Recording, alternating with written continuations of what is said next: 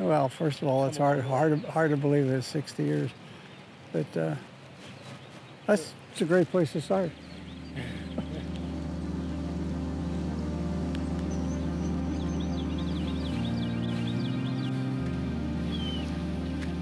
I drive my car right into the garage, step out of the car, and start to draw. I love it. It's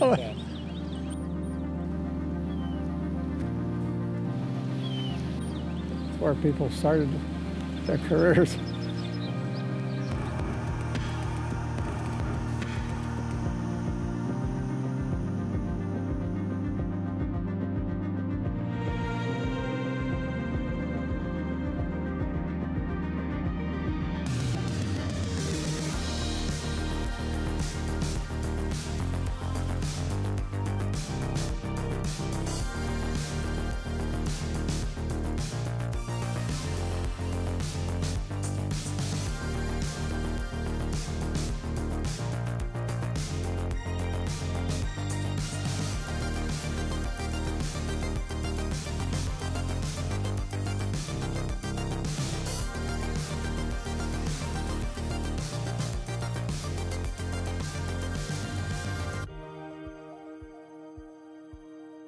So the company was really started by my great uncle John in 1958, and it was really most likely at the urging of my grandfather, who, as president of the Springdale School Board, said, "Hey, we're going to do a new high school, and you should be the architect for this, and we're going to need you to create your own business and start your own company to make this happen. So quit your job and open your own company." And that's what he did, basically, around that project.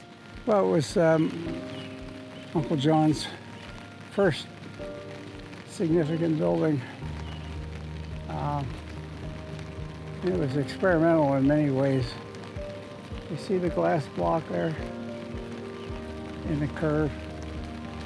It was a colored glass block, and it's the first time it was invented. And it's never been done before. Groundbreaking, yeah. I got out of school in '86 and graduated in '87. And the two of us were just doing little projects, him on the dining room table at home and me on the coffee table in my apartment. And at some point, I convinced Dad that it might be important for us to have a real office and actually create a real business out of what it was we were attempting to do. Ultimately, we hired we had about 5-6 people, and that was about the time that we found Doughboy Square and moved into that building. Well, Lawrenceville has come a long way. It was a very desolate, barren neighborhood when we got there. The building that we moved into was, it had been abandoned, windowless, basement full of water. 2,000 pigeons were living in it at the time. Think back, and I always remember how he would just fold his arms and look out the window and spend hours just looking out the window at abandoned properties. And he just had this vision. And one day he said, you know, I think I'm gonna start developing. I walk in that building every day, and I realize that I know that I'm just about the luckiest guy on the face of the planet. I mean, the world's full of architects, but not every architect gets to walk into a space like that and really gets to work on the kind of projects that we work on with the people that we work with. So we've got 45 people that are just happy and enjoying the heck out of themselves and having a good time and producing neat stuff. So I'm a very lucky person, and I know that every day.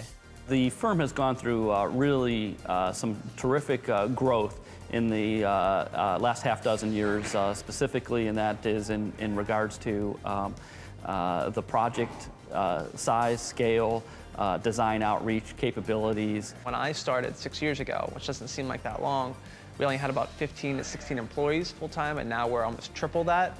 It's an amazing fun, yeah. The colors are fun, everything's fun.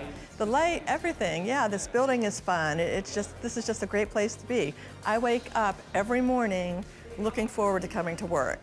I'm late every day, but it's not because I don't want to be here.